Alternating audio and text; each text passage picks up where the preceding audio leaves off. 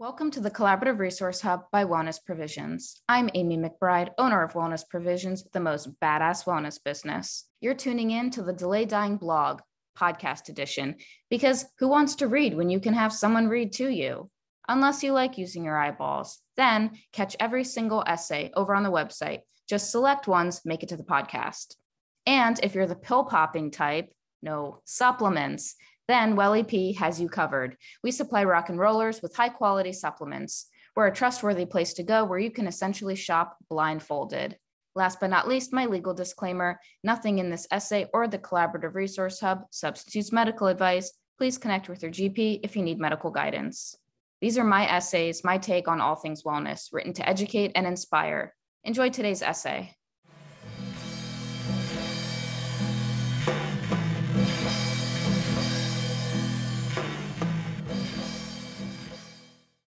Being a loser and giving up. I saw a quote on social media that said, "If others can achieve it, I can too." But is that true? We like to think we can do anything we want in life, but guess what? If your genetics made you heavy set and 5'2", you're probably not going to be a professional swimmer, no matter how bad you want to be one. And if you cannot grasp physics, perhaps you're not cut out to be the aerospace engineer you've always dreamt of being. But you taught yourself another language and you moved to another country. Or you trained until your body nearly broke to compete in an ultra, even though no one thought you could do it. So where do you draw the line? When is giving up and calling it sensible? And when is giving up and calling it quitting too soon? In this essay, we're going to look at the problems we create from believing we can do anything or telling our kids they can do anything, plus reframing how to look at failure from the get-go. It should be a pretty fun essay once I figure out what to actually write. And speaking of, do I want to be a published author? Yeah, I do. But do I want to focus on my writing every day in order to write a book fit to print? Not really. Sometimes we have dreams that are just that, dreams, and that's okay. We'll circle back to that later in this essay as I just figured out another section for this, recognizing which dreams to pursue and which should stay in your head. Boom. Everyone gets a trophy. Everyone's a winner. No one can know they're bad at something. Are you a terrible singer? Well, voice lessons might not save you. Find something else. And it's in accepting yourself in your entirety and realistically understanding limitations you may have that you can really come into your power. Thinking you can do anything can be the motivation you need to achieve it. But if you are downright awful or lack skills required that can't be learned from doubling down on practice, and you're still being told you can do that thing, that's hurting you now. It's called delusion, and that's messed up. Or it's risking you enter into unhealthy territory so as to not lose. Psychology Today has some words about this, which I will now reference for you. Research shows that when we create highly ambitious goals for ourselves, those goals can become harmful. For example, leading to unethical behavior in order to meet those ambitious goals, or leading us to feel like a failure when we don't achieve them. And yes, there are studies which back this up. The unethical behavior part is pretty wild though, huh?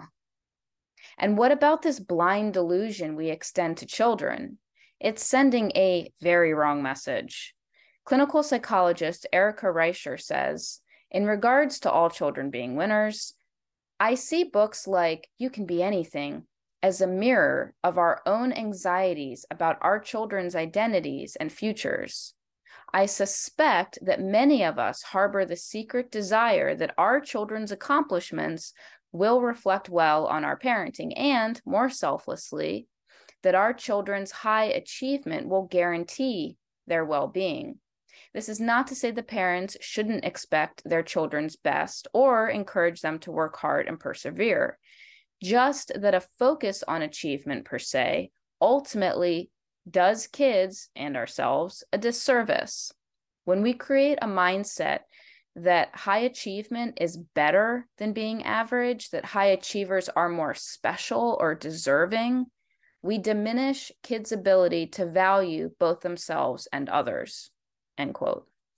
Plus, if you want your kid to succeed in this world and not to become a meme on the internet when they get older, then they need to realize not everyone is a winner. Competition can be healthy. You don't always get what you want. And you being terrible at something is actually okay. Dreaming versus reality. As I mentioned in the beginning of this essay, I have a dream of being a writer. But you know what I don't do? Actively pursue anything that would move me closer to that dream, aside from writing essays for this blog. I used to write short stories, and they were good too, but I don't anymore. Clearly, I don't want to be a published author that bad if I'm not willing to do the work to get there. Do you want to be a famous musician? Are you eating, sleeping, and breathing your band, instrument, writing, touring, networking, promoting? Are you sacrificing friendships, groceries from somewhere other than the dollar store, or sleep? Because that's the thing. If you aren't willing to make sacrifices, you don't want that dream bad enough. If you're being held back by fear, then take an inventory of what you want, what you have, and what you've got to lose, and see if you can break through the fear barrier. Maybe you just don't want your dream bad enough. That's okay too. Some dreams are just fine living inside your head, but recognize when they aren't actually going to happen and own that. And perhaps replace that dream with something attainable that does fuel you with a sense of purpose and can actually come into fruition, even if it feels average. Life is about being driven towards a greater purpose. So stop telling everyone you're going to be a rock star if you're doing fuck all to dominate that goal, and be the best dog walker you can be if that's what you're actually doing.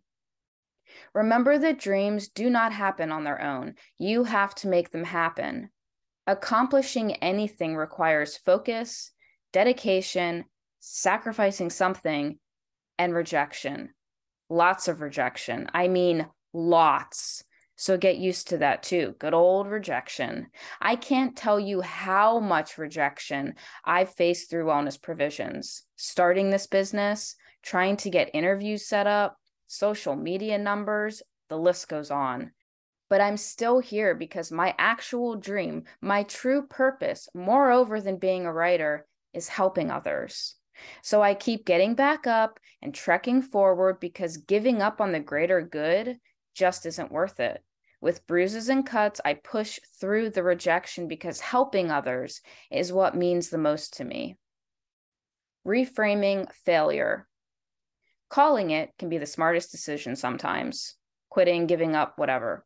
Making the decision to move on from a goal or a dream upon realizing it wasn't what you thought it would be, or your passion has waned, or you realize that you care more about what you're sacrificing than the dream itself, are all amazing insights to gain and will only steer you in a better direction in your life.